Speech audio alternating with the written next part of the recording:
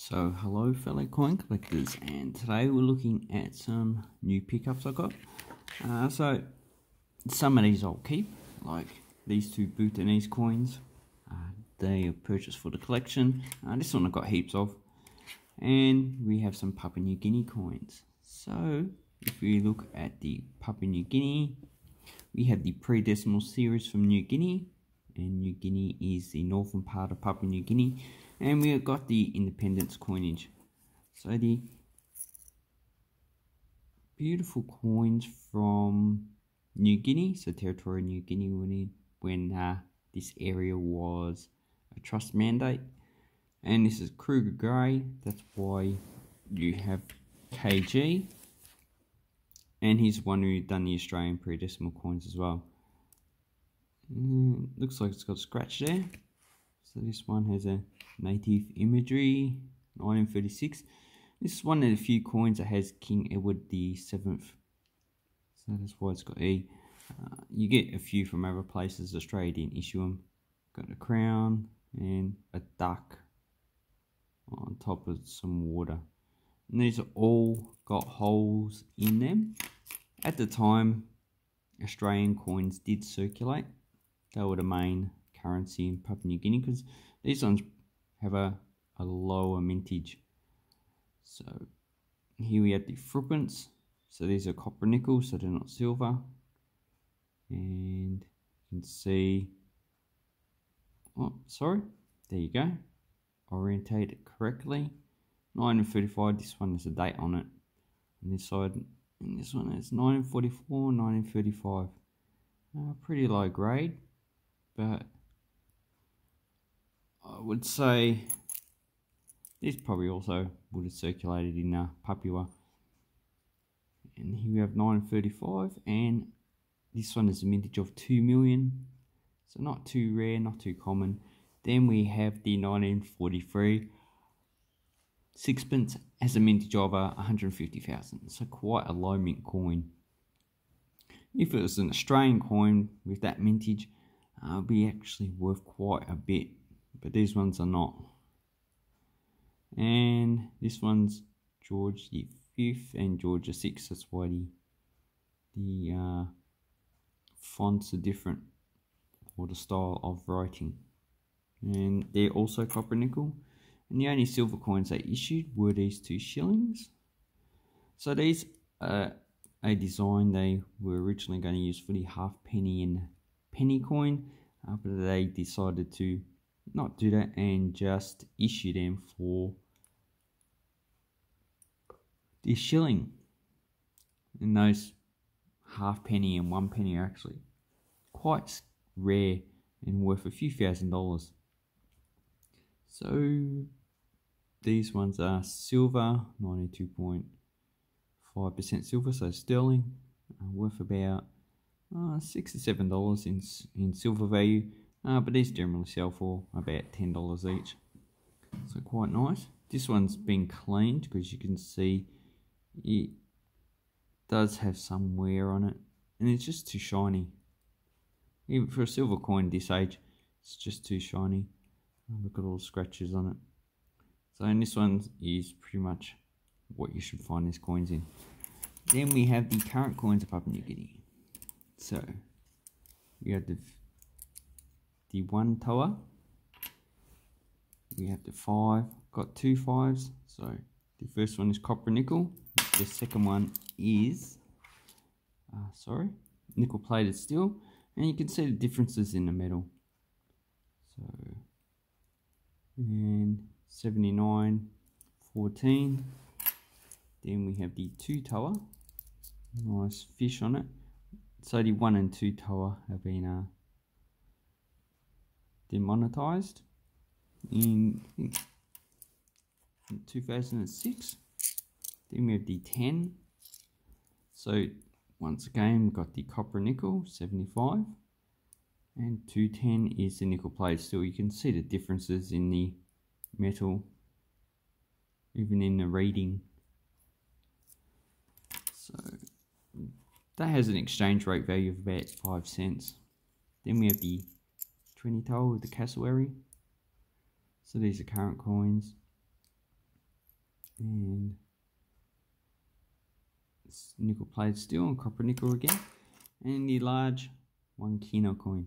So this has this hot water crocodile.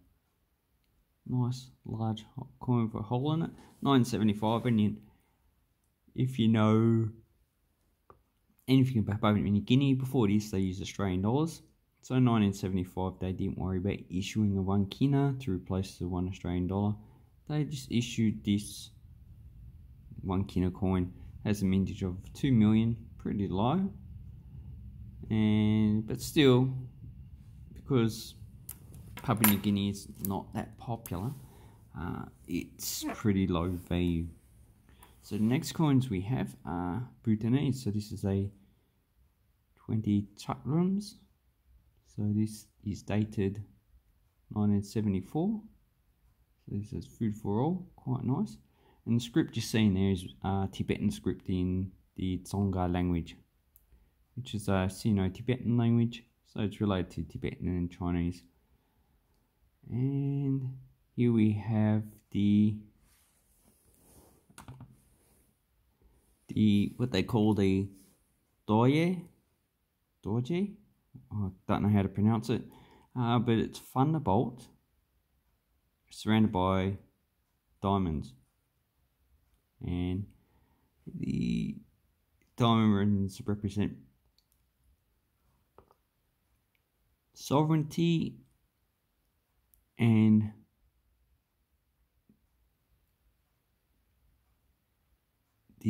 don't know what the actual thunderbolt represents. That's right, Wikipedia is a good article. Thunderbolt represents harmony, so that's nice.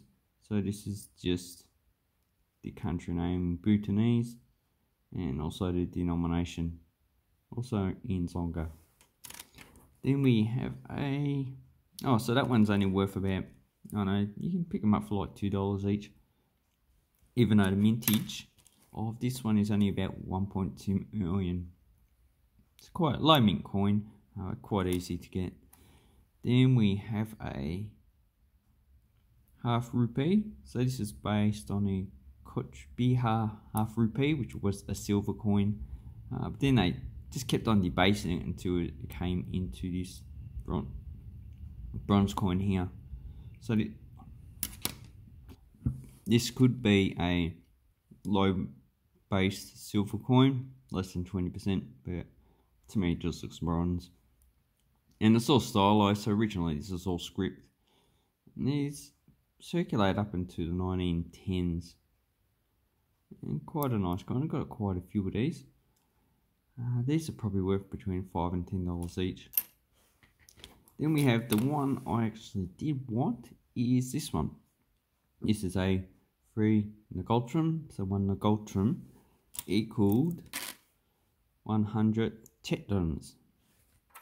And I would say Bhutan doesn't. They haven't issued coins since this time period. So they don't use their own coins anymore. They use Indian coins. So Royal Government Bhutan is just the same inscription up here with the denomination as well. And here we have the coat of arms of Bhutan. So this is a dore above a lotus, so that's a lotus, and the lotus represents purity. Then up the top we have a jewel. Then we have 2 dragons. So these are more like Chinese dragons. So it has influence from China and India. And the dragons represent male and female, represent the actual country. Stand for the name of the country which they proclaim with their great voice. Well, that's just from the Wikipedia article. And this is quite a nice coin. I like this coat of arms. Australia should have something like this. And then we have the thunderbolt, represent harmony, lotus, purity, the jewels, sovereignty, and this represents a country. And on the back we have Yeah, so this guy is Jimmy Singi Wangchuk, 4th King of Bhutan. And these coins here cost between $30 and $40, so not really a cheap coin. Those ones are probably in higher grade. I got this lot for like $15, so that's a good pickup. That's why I like eBay.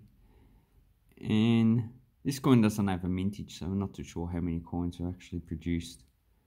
So that is my current pickup. The Papua New Guinea coins I'm just going to on sell because I think I got all of them. I usually just take out the best ones and just resell the rest. But these Bhutanese coins are going into the collection. So anyway, thank you very much for watching my video and have an awesome coin and banknote collecting time. Thank you and goodbye.